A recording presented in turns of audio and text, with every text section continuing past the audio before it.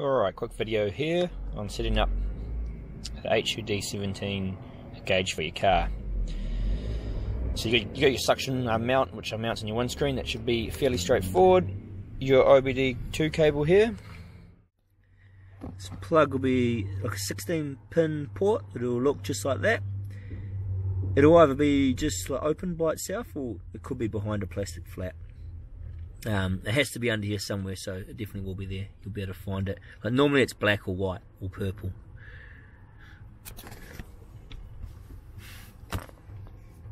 Grab your cable here, just plug it straight into this. Done. And you can tuck this flat cable here up inside your door trim. Is the best place to tuck it. So once it's all plugged in, the cable's connected at the back, and you start your car, the main screen will come up. On the top here we have 4 buttons: on, off, plus, minus, M for mode. So if I push the M button, which is one on the far right, you can see it's going to change through all the different display options there are.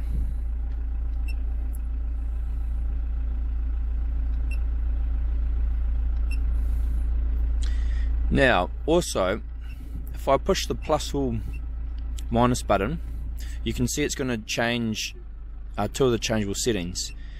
So you can see you've got distance here, volts, time, GPS, above sea level, direction, coolant temperature, RPM, fuel usage, pressure, oil temperature, airflow, boost, kilometers a litre, how many minutes you've been going for.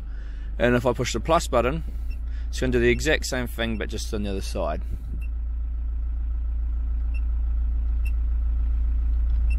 So if you go into like other screens that have extra ones here, which you can see down the bottom, it's changing.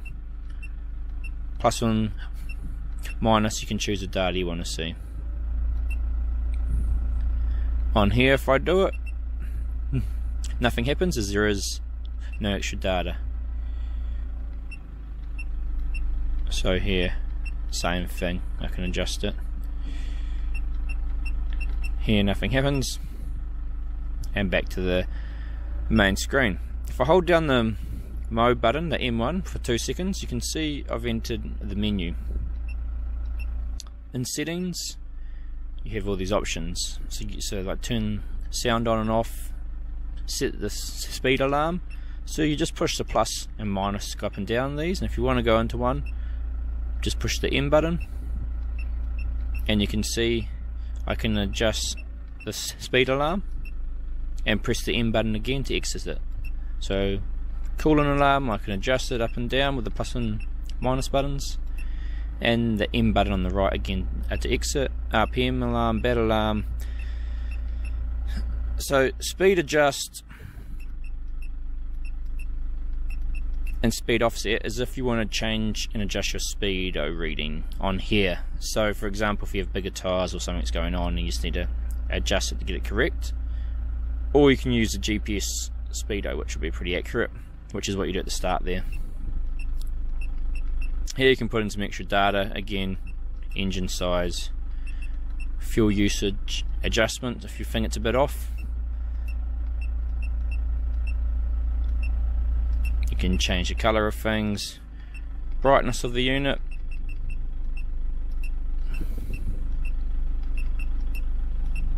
units, speed units, power off time, so that's when you turn off the car, how quickly it'll turn off, so 10 seconds here. Sleep voltage, so that's when it goes to sleep. So if you have an on-off car, you sometimes might need to adjust that, time adjust, and factory settings. So you go plus and minus, we go back to the top and push return. OB check, so this is going to check for any check lights in the engine. None found. If there was some found, they would come up here, and you can also clear the engine check light here. Driving tests, you got your obviously like speed up test and your brake test.